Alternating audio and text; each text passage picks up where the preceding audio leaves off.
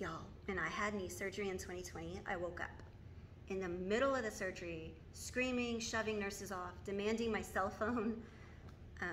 They finally had to call Blake and say, disregard COVID policies, because now you're allowed up here. It was bad. That cannot happen this time.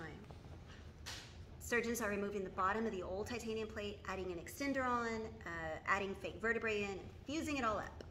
Because right now, the bones are sawing through the string, and that string is my spinal cord. Sucks.